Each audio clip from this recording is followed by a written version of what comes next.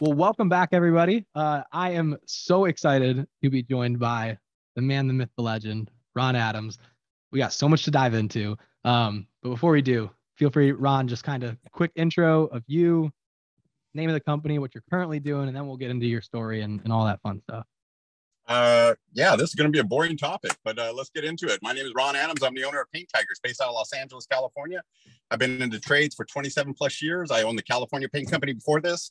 I owned the San Diego Paint Company before that. I've retired multiple times. And this time around, Paint Tigers is being developed to be a systems-based company instead of just a sales company. We're not trying to be a regular, we're standing out from the rest of the commodities by being uniquely different. We're going to give their prices instantly. There you go. Pick a package, whichever one you like. Boom. Amazon at your front door.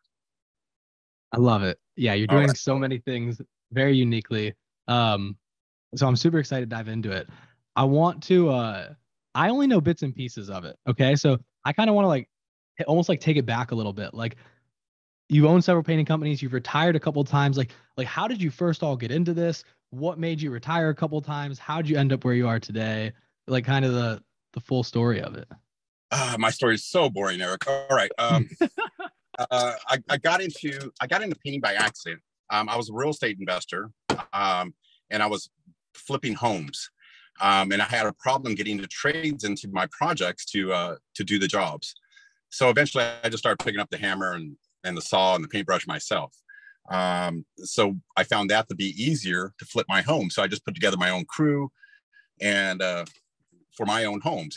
89 transactions later, 89 flips later, I said, oh, forget this. I'm going to just turn this into a business. So nice. We started a construction company, and one of the first construction companies we had was called Ron Adams Construction. And that was back in the 90s. Yeah, that's how I got into it. And retirement multiple times. It is what you do with your money. It's not what you do it's what you do with the money you get. So the vanity matrix, everyone says up there on their Facebook posts about how great of a painter they are, and hey, I made $100 million in sales this month, or $10,000 in sales this month. Those are all vanity matrix. The only fucking matrix that matters is how much fucking money is in your goddamn bank account that's spendable that Uncle Sam can't touch. That's the only matrix that matters. Amen. Yeah, I'm going to screenshot one of my accounts right now. You can't see my password if I punch it in, can you? No. You're not sharing your screen or anything, so you're good. Were those all those real estate transactions that then made you start the construction company? Were those you were saying flips, or are those things you were keeping as rentals? Both. I was doing both. And I got a picture here, and your face is in it. Let me text it over to you, and you can put it on your screen there. Yeah, when we edit this together, we'll throw it up there or something. That's right. Amazing. I love it. So that's just one account. And how much? I just sent it to your cell phone. Yep, it's coming through right now. Yeah, no, exactly. Like, I mean, that's not a small chunk of change, and that's exactly what it's about. Exactly what when it's all said and done, right? When you pay all your team members, when you pay all your expenses, when all this happens, how much do you actually keep? Exactly. That way you're not ending up the guy that's working your entire life away. Yeah, there's nothing wrong with working your entire life. I know some great people that work their entire life, and I'm probably going to wind up being one of those people, but I'm doing it by choice. I love to work. I love the art of business. Yeah. I love the art of painting, and that's with the art of business. So the business aspect has more of my attention than the art of painting. Where the art of painting, I was very passionate about it. I knew everything from the diameter of the single bristle to where the water was being purified for the paint, and what mines the titanium dioxide was coming out of. And now I'm more in love and in passion with the art of business. Yes. No, I absolutely love that. I very much feel the same way. I can't quite say I'm to your level where I've had all these other companies and done all these things, but I for whatever reason, I had that switch very early on. As soon as I could just pay my expenses, the money stopped mattering. And I was just I just love playing the game. I just want to be the best. So I get that. And it clearly seems like it's the same thing for you. So we retired a couple times, but we ended up starting other companies just because we love the game. We wanted to work. We were working by choice, like you were saying. I'm curious to hear from you. Like, what are some of the like big differences, or maybe some like the key lessons you feel like you learned along the way from the different companies? I'm sure they've all been uniquely different, had their own unique challenges. Uh, yes, they all did. So in the beginning, I've made with all my I've made so many fucking stupid mistakes along the way. And back then, when I got into it, we didn't have instant freaking access to all the information to anyone that wanted to share it. And anyone that wanted to share it wanted to put a price tag on it. And nowadays, it's the same thing. They want to put a price tag on their knowledge. And whether they're doing it with YouTube likes, or take my freaking course and I'll make you the best, or hey, take this program, or you got to do this, come to our convention, whatever. Those that are, be careful. If you sign up for one of those, be careful. Their end goal is to make sure they empty your pockets into theirs. So be careful, whatever you choose. There's some great guys out there and there's some good programs out there. Just be careful. But some of the stupid mistakes that I would recommend, probably form over function. So figure out what puts money in your pocket, what moves the needle every morning. Every morning when I wake up, you can ask my wife Blondie, she'll see me walking around. I'm whispering to myself or saying to myself out loud, what's going to move the needle? What's going to move the needle? Whether it's me visiting freaking Sherwin-Williams, taking care of my store managers, taking care of the people inside the store, making sure I'm taking out the lunch, filling their fridge with Red Bulls and Monsters, or me going out and sending extra postcards or thank you letters to my clients, or me just bombarding another neighborhood, some postcards or door knockers. I don't have door knockers right now, but my intent to get door knockers. So my intention is to do door knockers. So what moves the needle? Some stuff does not move a needle, and it has no. I'm sweating in this goddamn car. Yeah, it's probably out there. Some stuff is just a waste of your time. To me, it's a waste of time. The perfect example of a waste of time is a lot of people are really pushing this SOP shit for me, and SOPs are ridiculous. The guy's going to work the way he works, and if you don't like it, you just fire him. Another thing was employee handbooks. I'm not wasting my freaking time. That doesn't move the needle, writing an employee handbook. The guys know what to do. I personally hand train each one 4 to 6 months. Personally, they know what to do. So doing all this other stuff is like mowing the lawn with a pair of scissors. It does not freaking, you can do it, and it is. Yeah, it's not the stuff that matters. What matters is the relationships you develop with your clients, the relationships you develop with your laterals. Your laterals are Sherwin-Williams, the drywall guys, all the other construction crews you meet across the fields. Any of your laterals matter. All those relationships matter. Drywall guy gives me a call. Hey, we're drywalling this house over here on the ridge. Thank you. Make sure I give him some love in a financial sense, and then I'm going to go over there and make here's my folder. Love you, Ron. Yeah. So pay attention to what moves the needles. Don't be mowing the lawn with a pair of scissors. If it doesn't move the needle, push it aside. There's only a couple of matrix that matters. The matrix that really matters is your customer matrix, that you need more, and if you can get more money out of them or more value out of them. So those are the only two matrices that matter. How do we get more customers, and how do we raise our average ticket? Exactly. That's the only two matrices that matter. Everything else is cutting lawn with scissors. Everything else. Yeah, it's funny. I was just talking with one of my coaches the other day, and we were literally talking about exactly that. Like the only really two things, if you boil it down to everything, he was saying, like, at their quarterlies, like, he reminds his whole team, and everything comes down to exactly that. Like, when his team is presenting new ideas and stuff that they want to implement the next quarter, is it going to help us get more customers, or is it going to help us charge more per customer? If it's not doing either of those two things, it probably shouldn't be an initiative for the quarter, right? So super valuable. Yeah. Was that your coach? Yeah, one of the guys I work with. Yeah. Hired some smart coaches.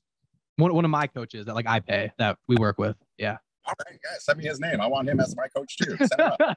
You can't get enough coaching experience, and whether you got to pay for it or not. Now, I was just telling everyone, be careful what you spend money on, but feel free to spend money on skill sets. So if you're going to learn a sales skill set, spend money on it. Spend more money if you can't afford it now, you're definitely not going to be able to afford it 5 years from now. Spend money on your skill sets. by all means. Sales and marketing is probably one of the best skill sets anyone. You know what? It is the best skill set. Sales and marketing. If you don't have those, you're out of business. What do you feel like, whether it was sales and marketing or other skill sets, like what skill sets do you think moved the needle the most for you? And like, how did you go about like really, really developing those? Sales and marketing. Sales. What's your definition of sales and my definition of sales? Let me go through it. Marketing, getting your name out there, whether it's postcards, whether it's door knocking, and door knocking pays. Door knocking pays. Mm-hmm. Hey, here's my business card. Here's my card. That pays. And sales is what we're doing now. We're automating our sales process by offering our 3 packages: basic, premium, ultimate.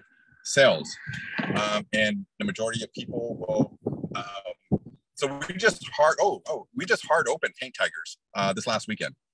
So we've been in the soft opening, and from last weekend to today, we already made 4 ultimate sales. Amazing. Through our automated process. Here's your differences here. That's part of our sales. So really what I'm trying to do is work myself out of the job and just become the chairman of the company. The whole title, CEO, CFO, freaking vice president, none of this shit matters. That doesn't move the needle. It's just a vanity matrix. It's just a vanity name. So me working my way out of the job, the best way I can do it through my sales process is by automating our sales. Here it is. And that's where Pathfinder is coming in right now. And it looks like Vanessa's working on something for me.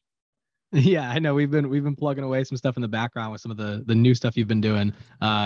Make sure that's as effective as possible for you. Which I love. I think it's very interesting. It's a very unique approach. It sounds like so far it's off to a hot start and it's working pretty well. Yep. So I'm curious. So that QR code that QR code that Vanessa's working on and putting it in our marketing, that's a dynamic QR code. So at any time we can up the pricing in a few seconds, a few clicks of the keyboard, and the pricing's different from one client to the next. Right. Paint costs go up, something changes, etc. We can make our schedule gets too booked up. If our schedule gets too booked up, all of a sudden our prices go up because now we're worth more. Amazing. No, I love that. That's super dynamic. It sounds like it's been working really well. Like I told you beforehand, I'm super excited to see how that goes, how the whole thing pans out. I want to hear as well, like completely transparently, you've probably at this point seen a lot of marketing, right? You've probably done the door knocking, you've done postcards, you've done all sorts of stuff. I've seen some of your other, marketing collateral and everything. What's your experience been like with marketing in general, with Pathfinder? What's helped you see success with some of it versus not success with some of the others? I'd love to hear you break it all down. I'm sure a lot of people would get a lot of that. It all changes as time goes on. So if your marketing platform does not change, we'll say like Craigslist 10 years ago was on fire. Anyone that wanted to make money 10 years ago was either had that market on Craigslist, and plus they had their personal relationships and callbacks. Yep. And nowadays Craigslist is dead. We still market on Craigslist, but we give it very little value. Our ROI, even though it's just $5 an ad, it's ridiculous. We can't get nothing off Craigslist anymore. No one's on Craigslist no more. Mm-hmm. Facebook is one of the biggest marketing platforms out there on the planet, and you probably know better metrics on that. Who's bigger than Facebook? Not a lot. I mean, TikTok's slowly getting there. Google's obviously huge too, but yeah, there's not a lot.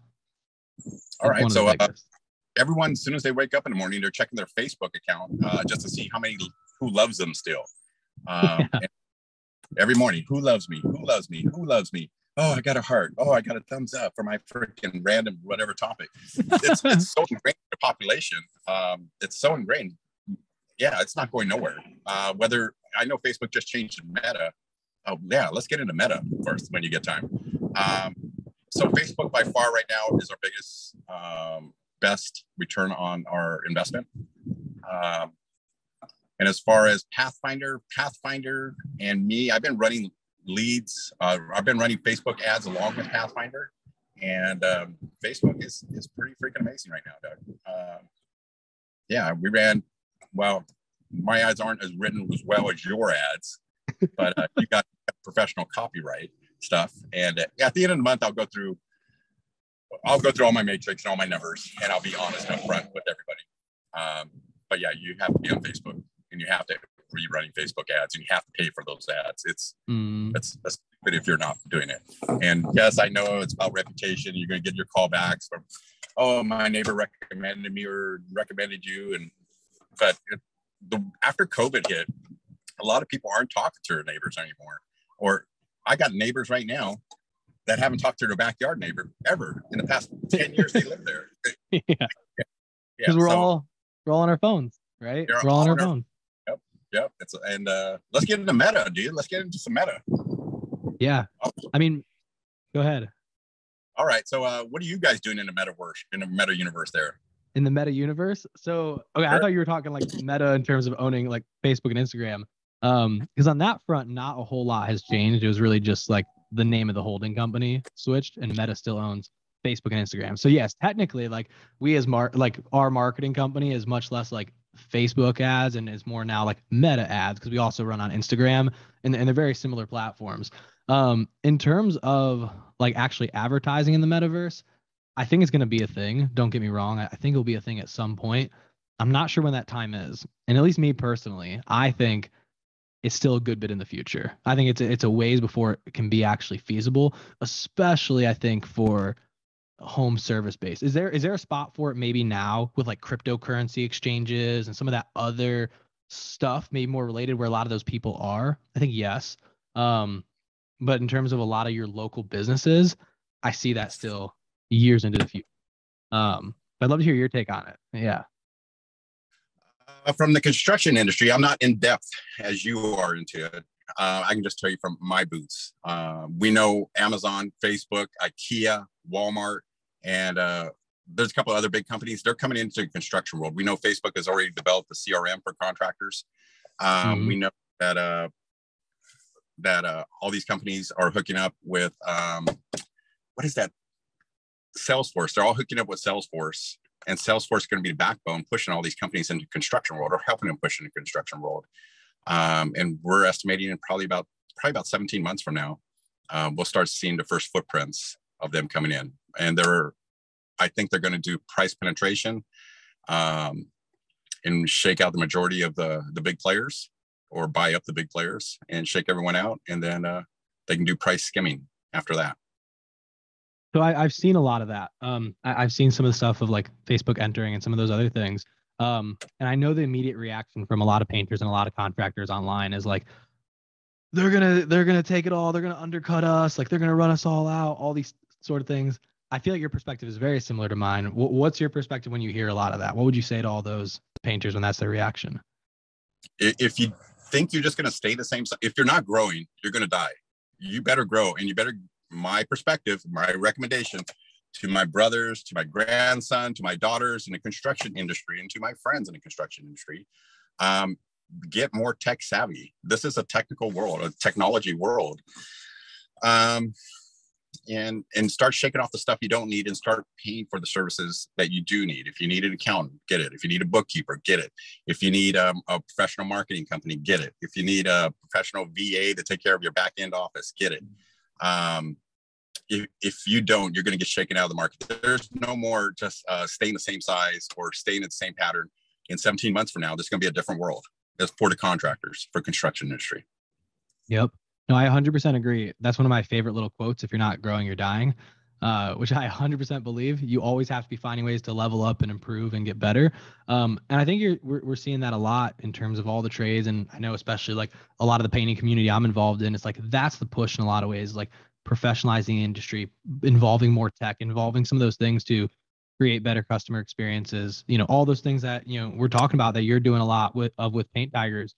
And I agree, right? As some of those things come in, like, yes, does it maybe create competition? But if you're doing all those things, if you're always innovating, right, like you'll be able to still stand apart and still run a very successful company, right? You'll have things that make you uniquely different, that make you stand out in the market.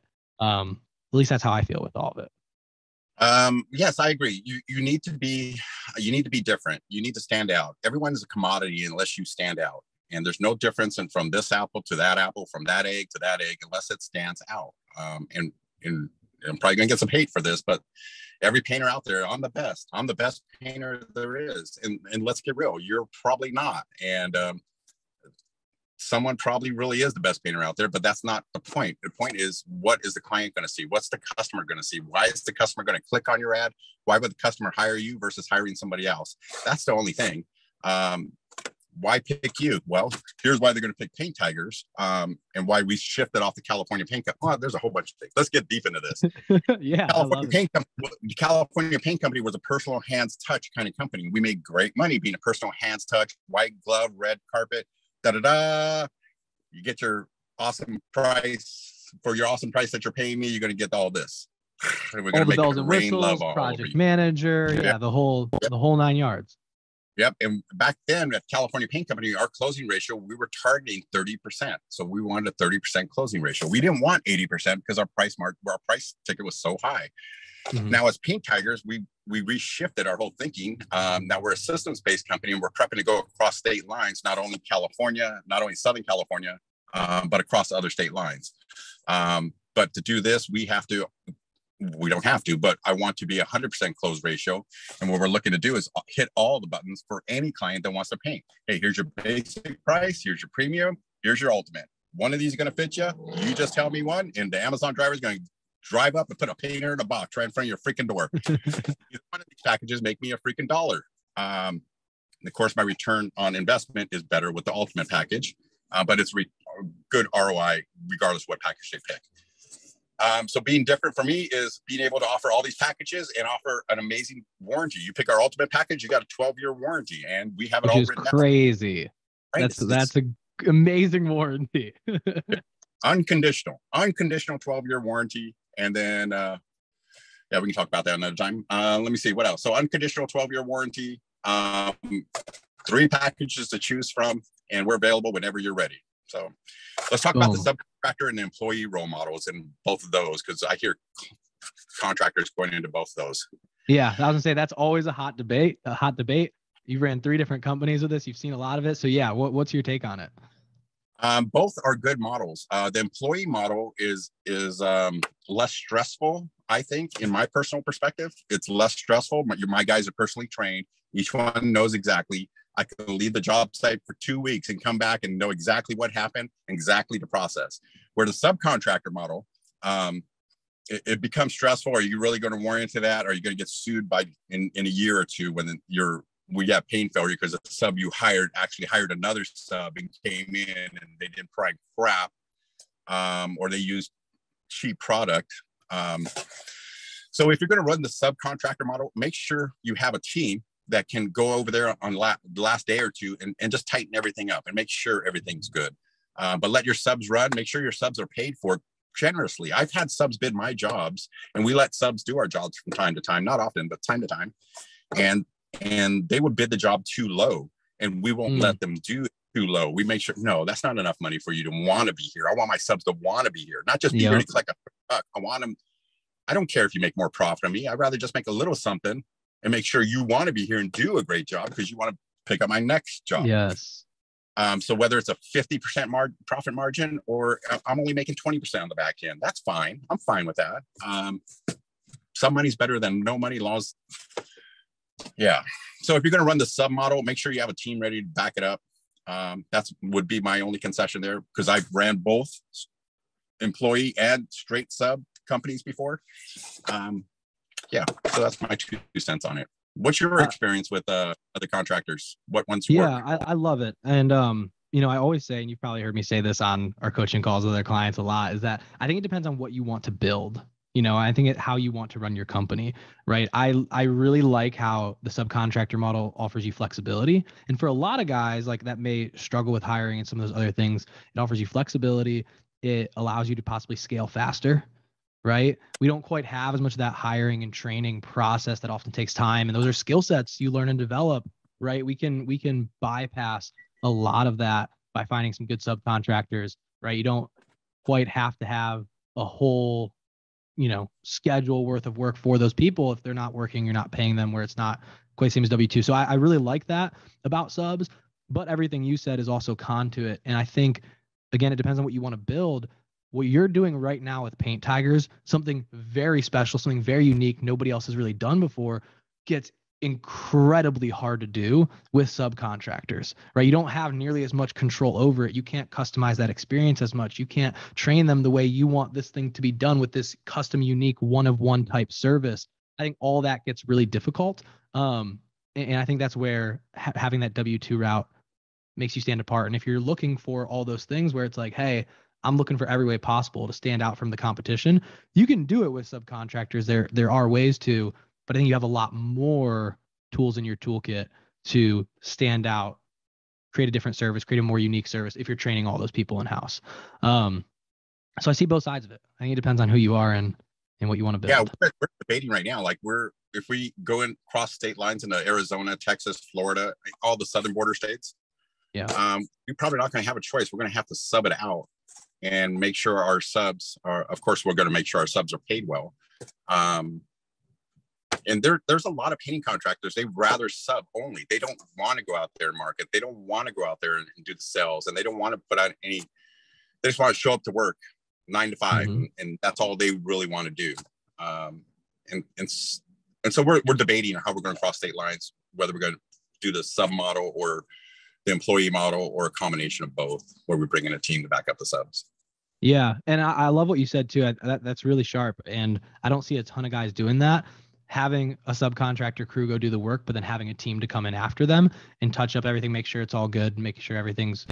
Because I'm assuming that's when you were talking about that, you were talking about bringing a painter through, not just like a project manager or a quality control person. Was I hearing you right on that? We're bringing, for the sub model, we'll let the subs do the job and then bring our team in to do last day cleanup, last day touch up, last day touch with the client. The clients remember you on the first day, and clients remember what you look like on the first day, and they remember what you look like on the last day. They don't care what you look like in between. They don't even remember. You can go, they don't even remember. So long as you pay them a visit the last day. Eric, my name is Eric Fashionette. I'm the painter of Paint Tigers. Everything went well. You want to do a final walkthrough? Okay, boom. Love and kisses. Yeah. And that's all. Absolutely. That's all. Yeah. No, I absolutely agree. I think that's amazing. So I'm excited to see how you expand into some of those other areas, and just how the whole piece goes with the subcontractor side of it. I think too, one thing that I see a lot, and I have to imagine you see this, but I'd love to hear your take on it. Just like what you said, I think there's a lot of painters out there that run their own company that really they don't want to. They're like, I hate sales. I hate marketing. I hate trying to figure all this out. Where it's like, yeah, you could make really good money just being a subcontractor. Like, you don't have to do all that. You could just have a different model and still be really successful. Like, do you see that same opportunity for a lot of people? Out here, there is. There's a lot of guys that love painting. They're really passionate about it. They actually do the research and the study, and they spend time to learn about the products and the proper processes, and they don't like the business side for one reason or another. It just, they don't like communicating with the people. Maybe they have bad English skills. Maybe they have bad reading literature skills. Or maybe they just like being the solo painter doing a project, or them and a buddy doing a project. But they're very, very good at it. So I see that here, and those guys will work great in a subcontractor model. If you can find those guys that you just keep them booked. Hey, you know what? I got 3 jobs next month with your name on it. You want them? Perfect. Yep. Exactly. I know some of our guys like that's their sales pitch in a lot of ways. It's like, you don't have to do all this stuff if you don't want to. Like, you just do what you're good at, right? And they're selling them on that opportunity. Exactly. We can keep you booked. I got 3 jobs next month. I love it. So cool. Unless you got other topics you want to cover, I always like ending these with this question, right? And I think this will be so much fun for you because you've done this now several times, right? And been doing this for a while. If like you could go back, or if there was somebody in your position when like you were just starting, right? You were just starting out. There's somebody else in that same spot trying to do what you've done, trying to create a really unique, special painting company. Like, what's that one piece of advice you would give them to help them get to the next level? It's not instant gratification. Yeah, you'll hear it's pretty common nowadays. Like, I don't know if I'm going to answer your question there, Eric, but we'll see the best I can. It's okay. It's really common to see someone their first year, second year, third year be in a multi-million-dollar gross sales arena. It's really common nowadays. But what they're not telling you is what the fuck's in their bank account. Gross sales, like we said, it's just a vanity matrix. You hear these guys on YouTube or wherever else, hey, we grossed $3 million. I remember it was 20 years ago, me and my wife, we were running 38 guys, and we booked like, we were well over 3 million, close to $4 million gross sales. But that same Christmas, we could barely afford groceries in our house. That was a game changer for us. We actually went bankrupt on that company. Wow. And those battle wounds and those battle scars from back then I'm telling you right now, forget the vanity matrix, focus on what moves the needle. Your skills, no one can take your skills away. The government can't take your skills away. A bankruptcy can't take your skills away. And a divorce can't take your skills away. Your skills are learned through, I think I just done a video on this, swinging through the jungle. I'm not sure if you caught that. Your skills are learned through getting dirt kicked in your fucking face. The more dirt you get kicked in your face, the bigger your freaking fruit tree is going to grow. The bigger your oak tree is going to grow. Those trees don't grow without dirt and shit on them. Yep.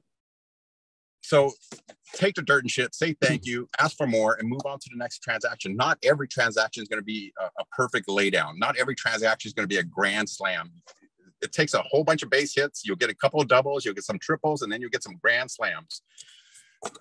And it's just part of business. It really is. And eventually, if you're in this business long enough, you're going to get, you're going to get some battle wounds, and be proud of them and share them with people. Don't be ashamed of them. Share them. Yes.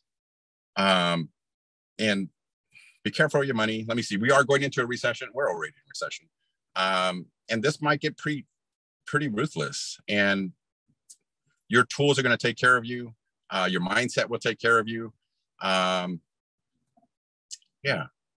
can always reach out to me. I've talked to hundreds of painters from Australia to Canada, here to the United States. Australia. I don't know. I know a lot of painters, but I don't know many in Australia. We message each other, and you know what? Being a business owner is one of the loneliest freaking jobs on the planet. Yes.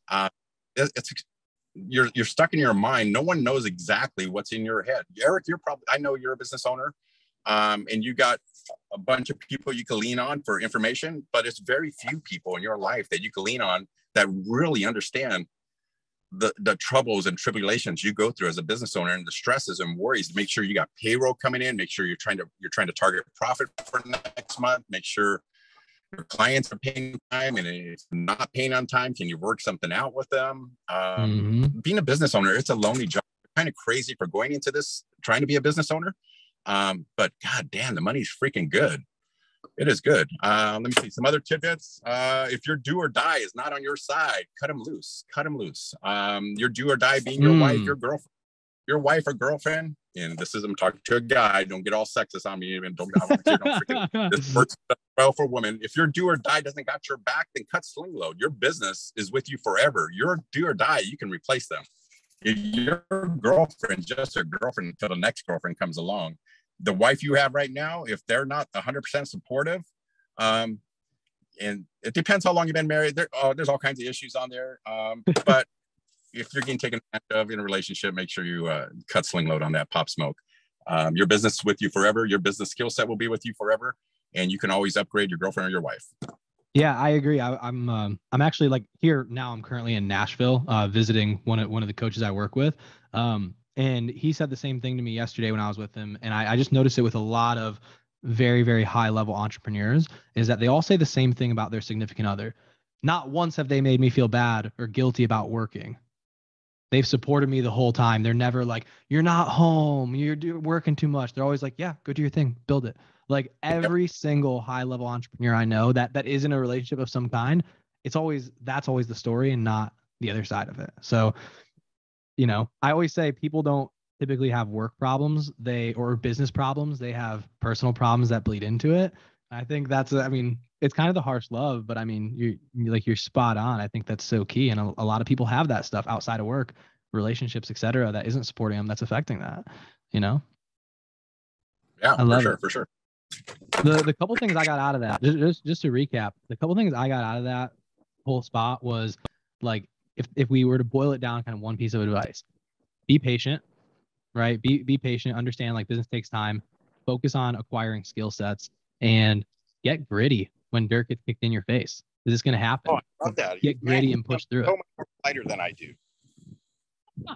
I just took what you said and condensed it. Fucking grunt right here, but I got a fucking better view than you in fucking Nashville. I know you do. I need to come out and visit you soon. It's beautiful. Absolutely Yeah, beautiful. that's Catalina. Can you see Catalina? Not quite. Not All quite, right. but I trust you. All right. Beautiful. That cliff over there, I live right on the other side of that cliff. Insane. Yeah. But amazing. Ron, I love having you on, man. Is there anything else you want to share before we cut it off?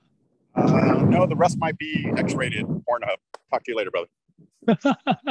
Amazing, dude. That was awesome. I appreciate it, dude. Bye.